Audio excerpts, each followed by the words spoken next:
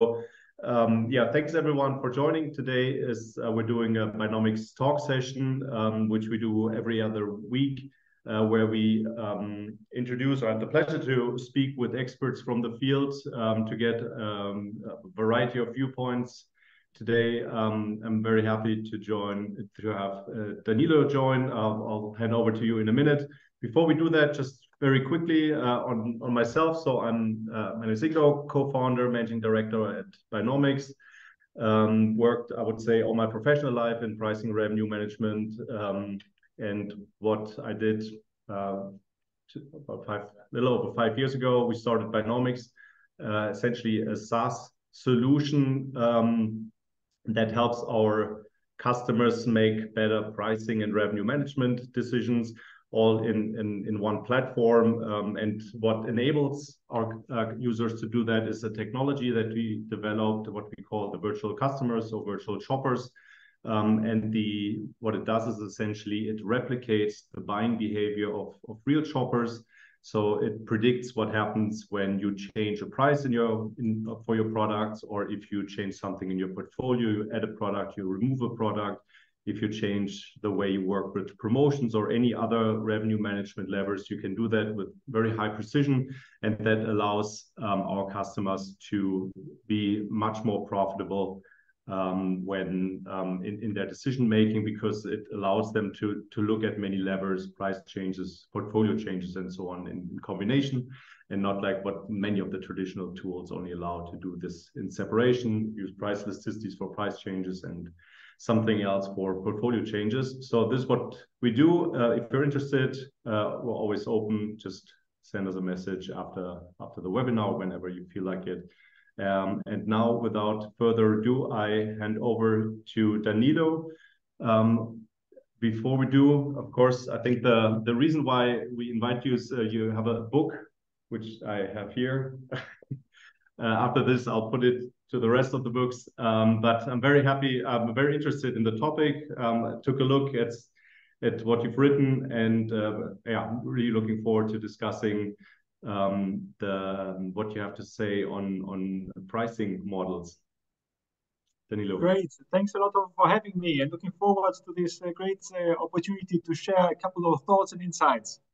Yeah. So to get started, so Danilo, maybe tell us a little bit about yourself before we get into the pricing model. So what's been your journey in pricing?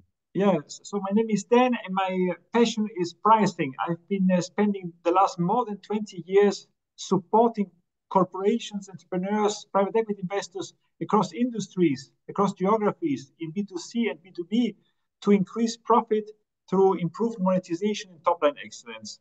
I also did my PhD on pricing, and my whole career was dedicated to working on the top-line side. I call it the sunny side of consulting, because what we're doing here is supporting companies to become more profitable. So usually you also leave a lot of happy entrepreneurs and managers behind that eventually become your friends because you help them increasing profitability. Currently, I'm heading the state's pricing and top-line practices at Valcon, which is probably one of Europe's quickest growing consulting companies that offers both the classical strategic solutions, the advisory services, but also data and technology. Yeah, thanks. One thing I've forgotten. So to all people listening to us, if you have any questions to Danilo, now is the time, or in the next half hour is the time to ask these questions. Just write them into the chat, and we'll ask Danilo your questions towards the end. Really looking forward to those. So you said pricing is on the sunny side of life. I certainly agree. That's also one of the things that I find most interesting. So what fascinates you most about pricing? Well, I am really fascinated about this topic, and that's the reason why I'm still doing pricing after more than 20 years. Well, there are multiple reasons. The first one is that pricing is the strongest and quickest profit lever the companies have.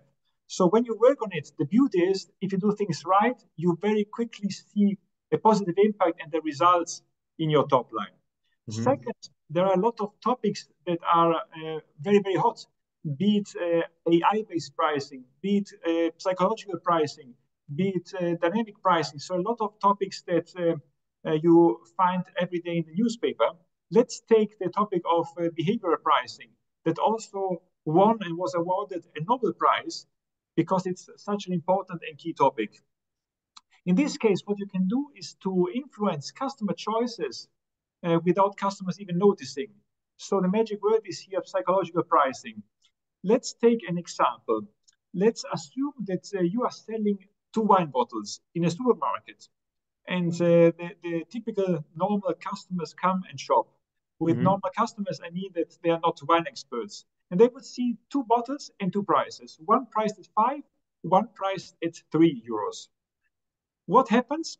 Well, the majority, 80%, will say, I don't want to make a wrong price decision. I will take the cheaper one.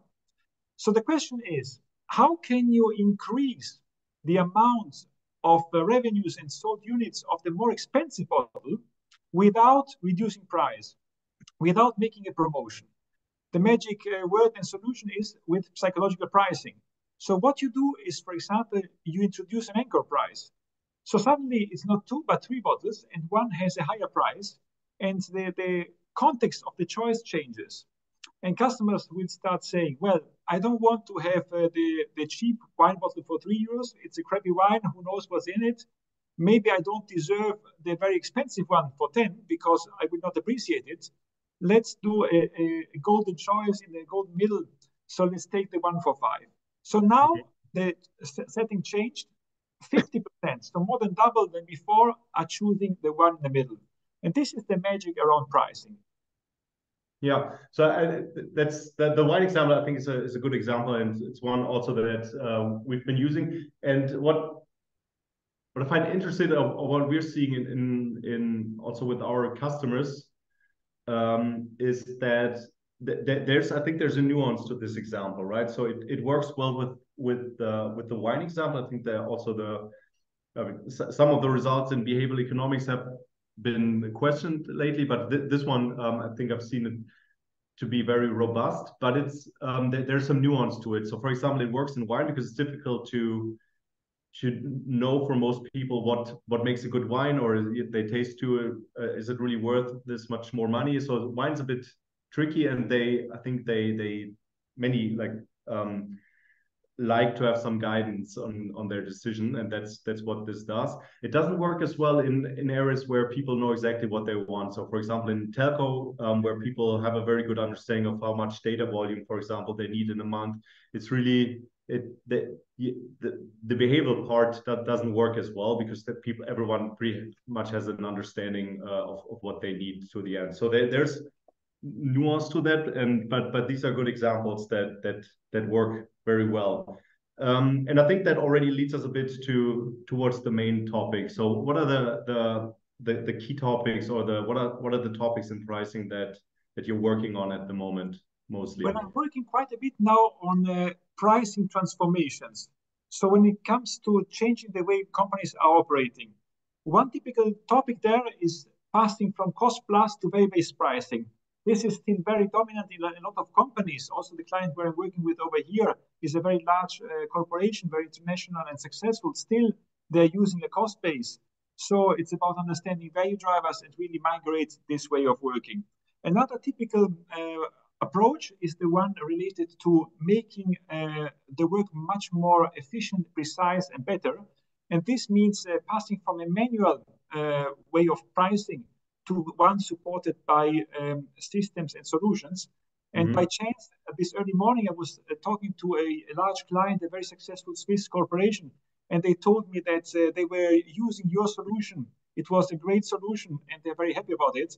So solutions like yours are one of the great opportunities these companies have to really migrate to a pricing which is more digital. And of course, and this is the topic of the book, also understanding how can we create a new source of competitive advantage. Changing the way we monetize is another very, very hot topic that you're seeing across industries. Okay, so that, yeah, first of all, very happy to hear that. And let's dig a bit deeper. I think that's also the topic of your book, looking at different pricing models. So what are the main ideas that you're discussing in there?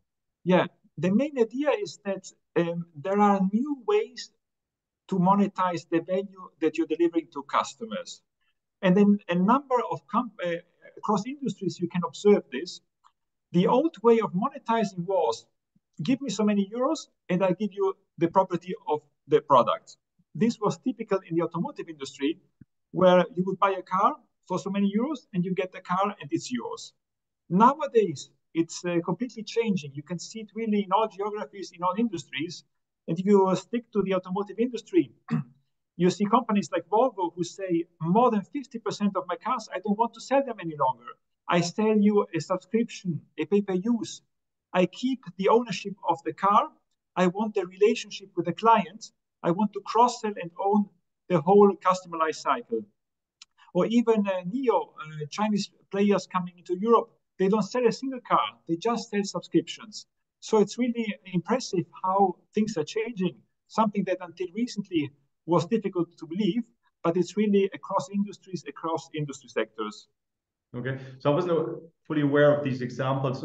Why do you think that that these models are now relevant? Has something changed, like on the technology side, or has something changed? Has there been an innovation in pricing, or what would be the reason for that? Yeah, of course, there are big changes on the technology side, and I think Buynomics is one of the best examples of how smart solutions can support companies in a digital world. But even small companies can now afford to change their business model that in previous years never would have been able to do so. Let me give you one example. Imagine that you are the manager of a comedy theater. So what you sell are funny comedies. People come, they pay 35 euros, they are admitted to your show, enjoy, laugh, have a great entertainment, and then they leave. Suddenly, what happens in this case is that taxes go up, your prices go up.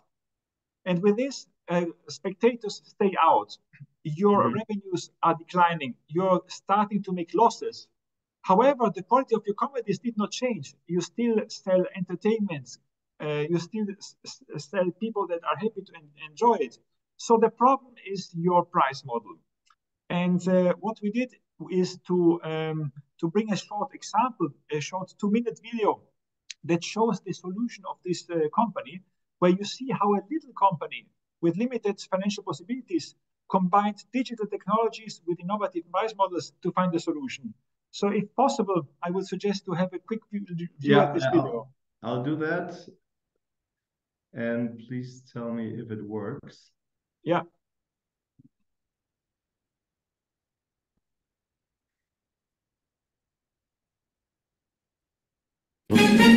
Pay per laugh, the first comedy shows where you only pay for what you consume. We fitted each seat with a facial recognition system that detects the smile and proposed the following deal to spectators. Entrance will be totally free. If the show produces no laughs, you don't pay anything. However, if you laugh, you have to pay for each smile. Each smile produced is worth 30 euro cents, something that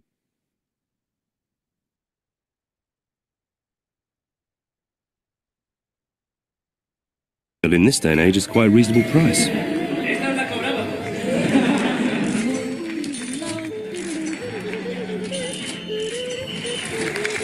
At the end of the show, the spectator could check their laughter account before paying and even share it on social networks.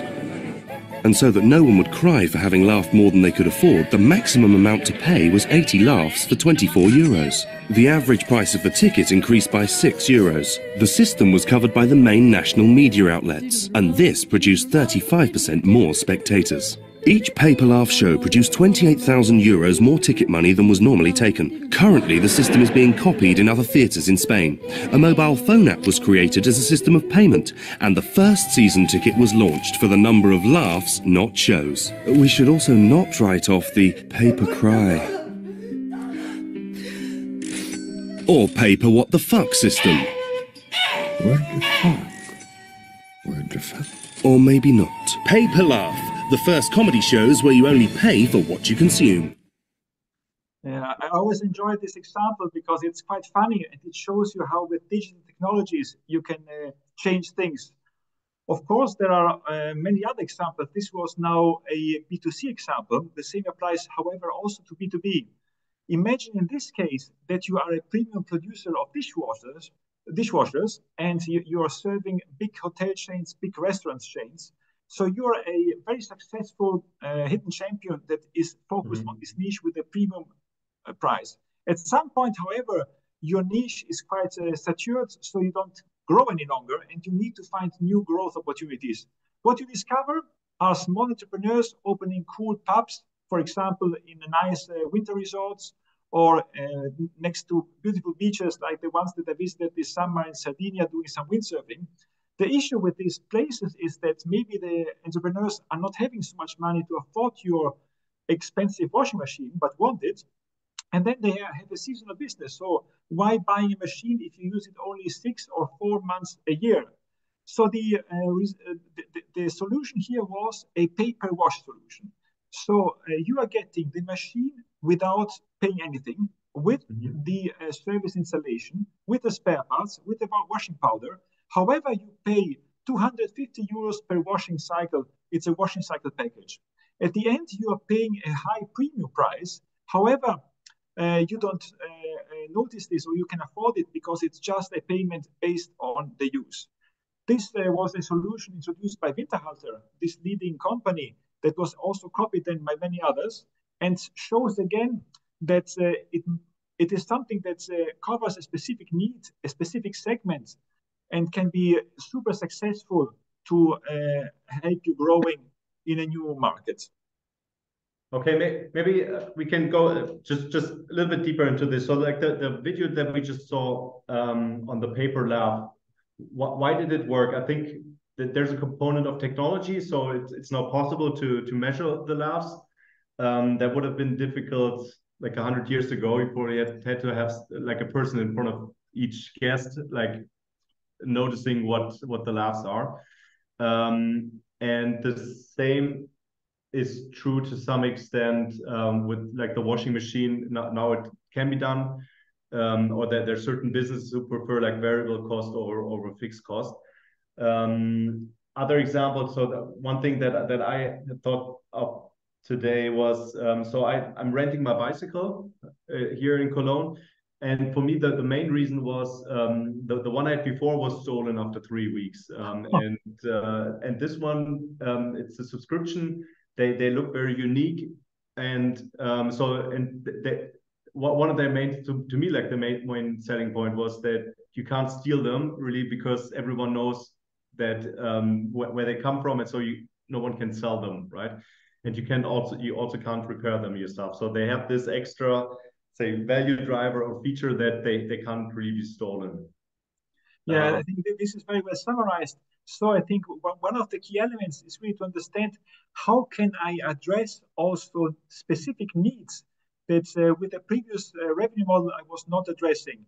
And this opens up, and we saw it in the case of Winterhalter with the washing machines based on use, a new market segment that simply either did not have access to your products or was not able to afford them. However, with a different monetization scheme, suddenly a premium product gets accessible. Of course, there are a number of prerequisites. In the case of Winterhalter, this means that you must have a large financial shoulders to make sure that you can afford an installed base where you get paid by the use. This is something that not everybody can do. But if you have this financial power, then of course you create an advantage. Yeah. So even I don't know if we can go into the economics of this example, because in the end they need to make more money with the subscription than through selling. Like in my bicycle example, I think I pay the price of a new bicycle over a period of, let's say, 2 to 3 years. After that, and I don't know, my previous bike I had for 10 years, so it's this renting is much more expensive. So that's why it also works for the other side.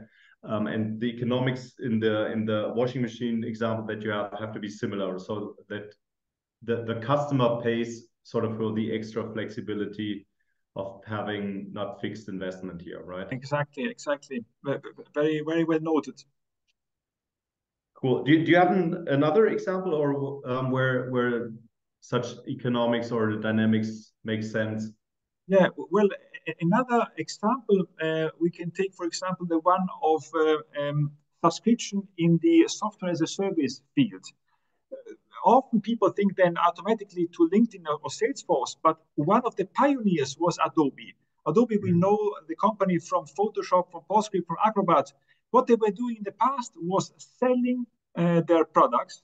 It was giving away their unlimited license, but with giving away the products, they also lost the contact to customers. So what they decided to do is to move to what they called Adobe Creative Cloud, where you would buy a subscription and get like these updates, get the possibility to cross-sell, upsell to customers, and maintaining the relationship. Initially, the shareholders were very skeptical and said, "Wow, we are making so much money. We have a net profit margin of 90%. Why shall we risk to go this new path and put everything at stake?" But then the management managed to push through this new approach, and it was super successful. It was a game changer. From 22 billion when they started introducing this, they are now at 270 billion as a company valuation, with a 16 billion of annual turnover. So an amazing increase of profitability and market value.